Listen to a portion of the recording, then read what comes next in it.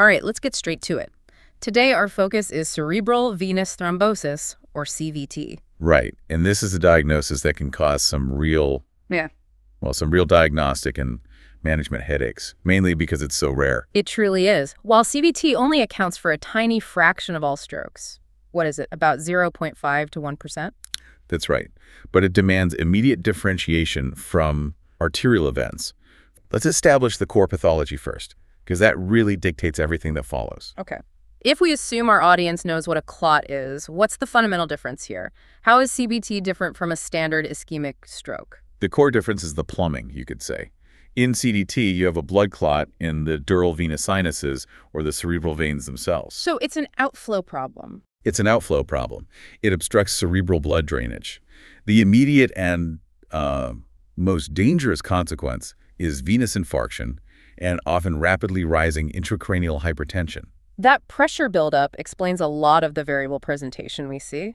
Given its rarity, what's the incidence rate we should be aware of, and who is the primary target? The key demographic differentiator is age. CVT predominantly targets young adults, unlike typical arterial strokes. And the incidence is rising, isn't it? It is, yes. We've seen the reported incidence rise, most likely due to improved imaging sensitivity. The current figures are somewhere around 1.32 to 1.57 per 100,000 person years. That's important context. What about the sex breakdown? Is it equitable? Oh, far from it. The female-to-male ratio is starkly skewed. How skewed? About 3 to 1. And this connects directly back to the most common transient risk factors. Which leads us perfectly into etiology. We need to screen for those 3 categories of risk factors: transient, permanent, and emerging. What's the highest yield on the transient side? The highest yield is anything tied to hypercoagulability in young women. So pregnancy and the immediate puerperian period, and of course oral contraceptive use. That's a major one. A major one. We also can't forget temporary inflammatory drivers, like local infection, sinusitis, or otitis, or even just dehydration. Okay, so once we stabilize the acute event, we shift gears to the underlying predisposition. What permanent factors are non-negotiable for long-term screening? This is where you look for inherited or acquired thrombophilias. I mean, the congenital or chronic conditions. Things like factor V Leiden. Exactly. Deficiencies in protein C or protein S, or the factor V Leiden mutation. Beyond those, systemic diseases like malignancy, hematologic disorders, and severe autoimmune conditions like lupus are high-risk permanent factors. And that screening is essential for prognosis. Now let's talk about the category that has become unavoidable in the last few years: the emerging associations. The primary emerging association is, of course, SARS-CoV-2 infection itself. However, the one that creates an immediate life-or-death management challenge is that rare complication. Associated with the adenoviral vector-based COVID-19 vaccines. Correct. You're talking about vaccine-induced immune-mediated thrombotic thrombocytopenia, VITT. Why is recognizing this so important? VITT is a distinct immune-mediated pathology. The patient's own antibodies cause thrombosis with thrombocytopenia. If you treat this with standard heparin, you risk clinical catastrophe. Which is a huge setup for our treatment discussion later. But first, the signs. What clinical presentations should alert us to potential CVT? It is highly variable, but 4 major syndromes tend to emerge: a severe headache from intracranial hypertension, seizures, focal neurological deficits, and altered mental status. How common is that headache presentation? Give us the figure that should worry every clinician. Intracranial hypertension is almost universal. Headache is present in a staggering 87 to 90% of cases. Wow. Yeah, and that high rate of a non-specific headache is why this diagnosis can get missed. Seizures occur in about 24 to 44% of cases, and profound encephalopathy or even coma in 13 to 22%. And the clot's location gives us clues, right? Can you connect the anatomical patterns to specific deficits?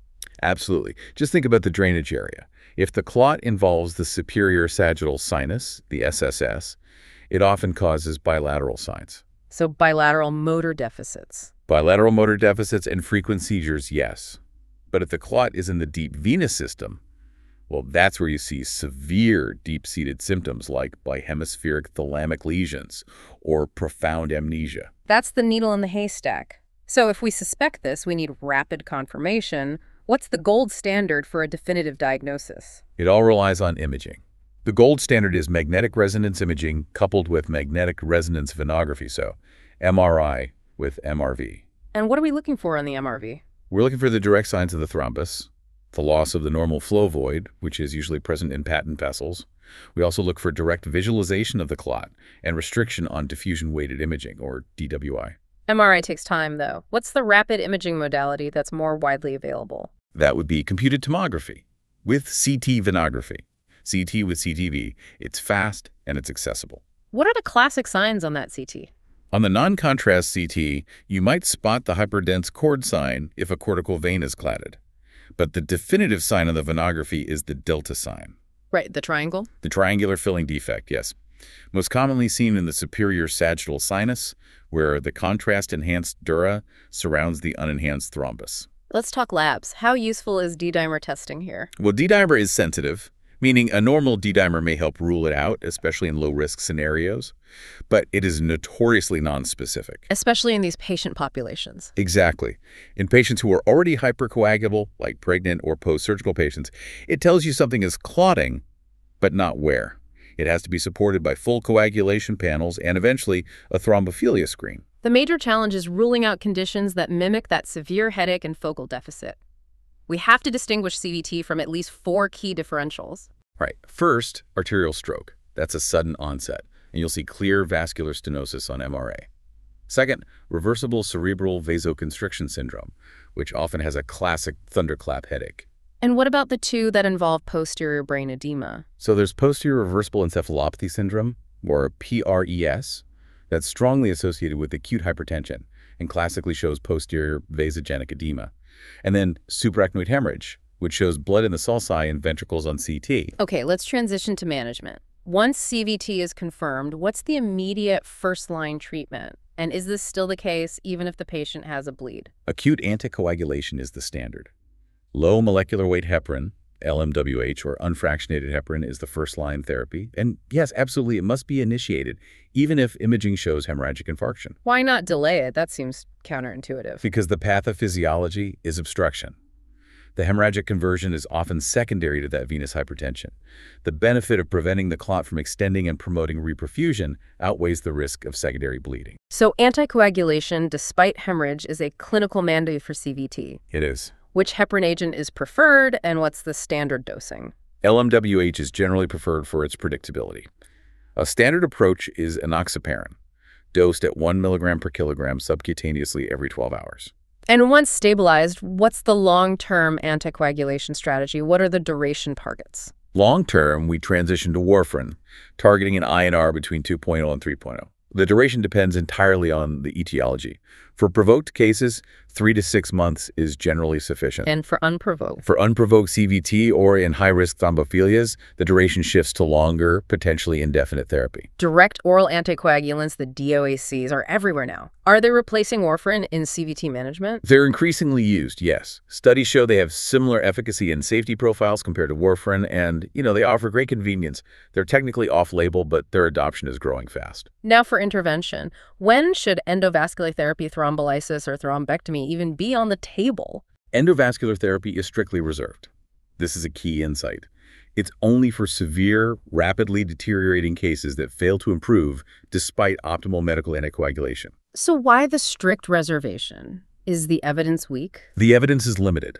The landmark 2020 randomized controlled trial, the TOACT study, showed no significant functional benefit for endovascular therapy over medical anticoagulation alone. So the message is clear. The message is clear. Unless the patient is crashing despite adequate heparin, you stick to medical management. It's a massive point for intervention decisions.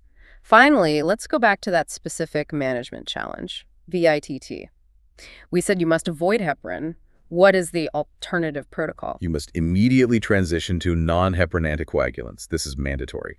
Agents like argatroban or fondaparinux are used instead. That's not all, is it? No. This treatment has to be combined with high-dose intravenous immunoglobulin and corticosteroids to address the underlying immune-mediated component. Missing that means missing the actual cause. That's the distinction every emergency physician and neurologist must know. So finally, what's the typical prognosis we can communicate to patients?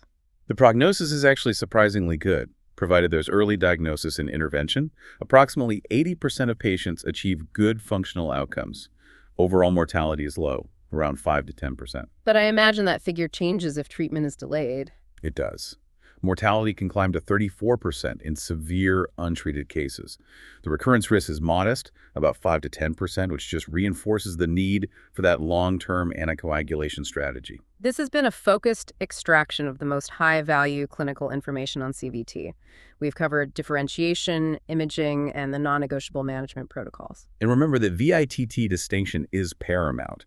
The TO-ACT data gives us the mandate for medical management first line, but VITT demands a full protocol deviation swapping to non-heparin agents and adding immune modulation. So what does this all mean for you as you return to your clinical practice? Well, this raises an important question. Given that an extremely high percentage of patients present only with headache, up to 90%, how can we refine low-yield imaging strategies to capture these rare but time-sensitive diagnoses more efficiently? That's the real challenge.